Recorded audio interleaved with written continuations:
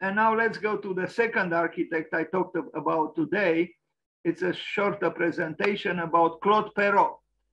In fact, I talked about Claude Perrault not too long ago, but in the case of an architect who died, I talked twice, on the day of the birth and on the day when he died. So this is the second time I talk about him, Claude Perrault. He died in 1688, and he's the author, one of the authors, but maybe the main one, of the eastern facade of the Louvre Museum in Paris. Let's see what we can learn about Claude Perrault. Here is a statue of Claude Perrault. So he lived in the 17th century. So Claude Perrault, French physician, attention, he was a physician and amateur architect who, together with Louis Le Vau, Charles Le Brun, and François d'Orbay, designed the eastern facade of the Louvre. Perrault's training was in mathematics and medicine, and he was a practicing physician. So he was an amateur architect, but he worked for Louis Le Soleil, the Sun King, and he worked with famous architects and writers and artists like Charles Le Brun. Charles Le Brun was a painter. Louis Le Vau was an architect, and actually his birthday will happen a few days from now, and I will talk about Louis Le Vau soon. So aside from his influential architecture, I mean Claude Perrault, he became well known for his translation of the 10 books of Vitruvius, the only surviving Roman work on architecture, into French, written at the instigation of Colbert and published with Perrault's annotations in 1673. His treatise on the 5 classical orders of architecture followed in 1683. As physician and natural philosopher with a medical degree from the University of Paris, Perrault became one of the first members of the French Academy of Sciences when it was founded in 1666. So an interesting case, no? An architect was amateur as an architect, but he was an accomplished physician. A committee commissioned by Louis XIV, the Ludovic al XIV in Romanian, the Sun King, the Petit Conseil, comprising Louis Le Vau, Charles Le Brun, and Perrault, designed the east facade of the Louvre. It was begun in 1668 and was almost completed in 1680, by which time Louis XIV had abandoned the Louvre and focused his attention on the Palace of Versailles. The wing behind the east facade was not finished until the 19th century with the advent of Napoleon. The definitive design of this facade is attributed to Perrault, who made the final alterations needed to accommodate a decision to double the width of the south wing. So Perrault, the physician, became an architect. This is the man with the wig, most surely. Another representation probably later of him. And some drawings. I'll show now some drawings of Claude Perrault. He published interesting plates, medical plates, like this one. I mean, medical, not for human beings, but for animals. I love these plates where, a burlesque looking animal, and then you have here the studies, the analysis of the doctor, of whatever the animal might have had. Now we go to something very different. The 5 classical orders, back to physiological analysis. These are very interesting, I think, and I wonder if they cannot inform architecture somehow, even today.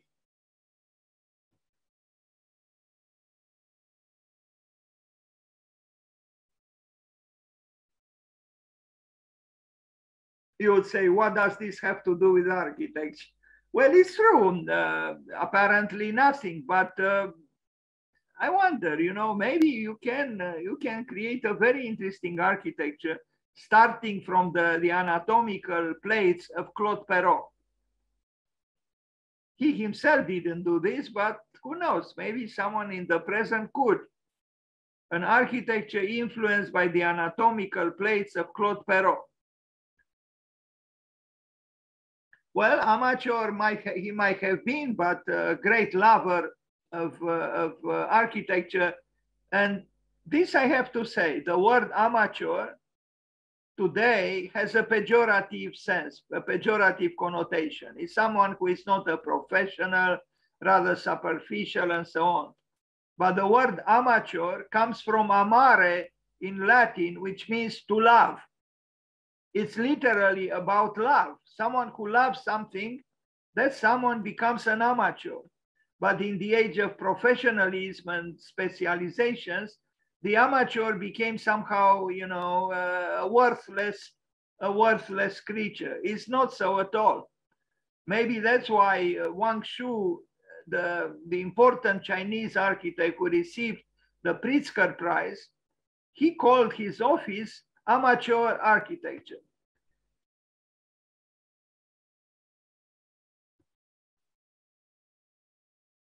Back to the anatomical studies, here is the lion as you know, dissected by the scientific interests of Claude Perrault.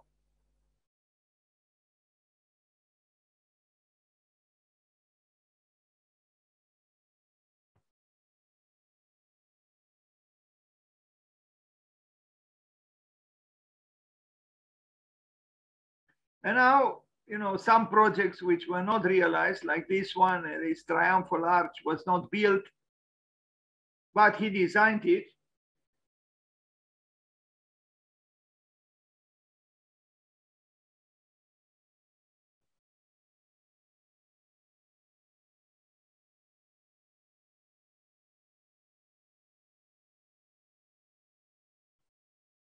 Now, from anatomical place to the east facade of the Louvre, where he didn't work alone, as you saw, but apparently in good measure, it is his work. The east facade is this one.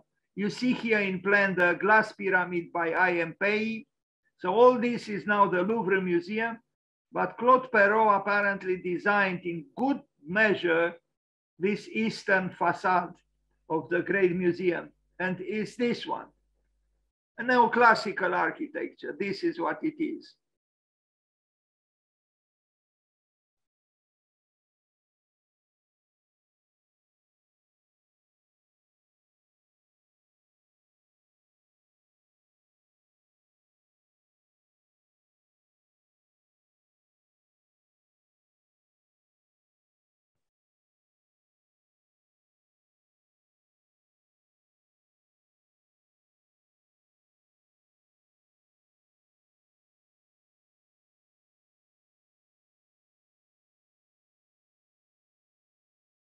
Not everybody likes neoclassicism. Myself, I am not very, you know, enthusiastic about it because it could be, you know, rather too regular or too rigid. But in the best cases, it has nobility. And look at these columns, you know, which were designed by Perrault. They do have power, and it's not just power. They also have grace. They are well designed.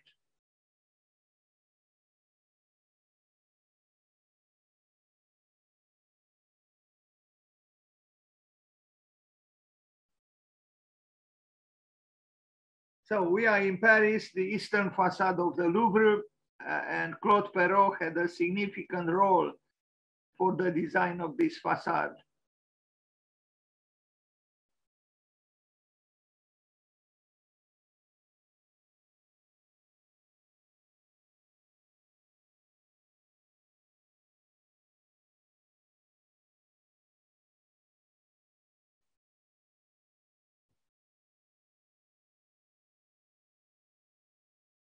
Ornamentation, again, architecture without ornamentation is like a tree without leaves and without flowers in the spring.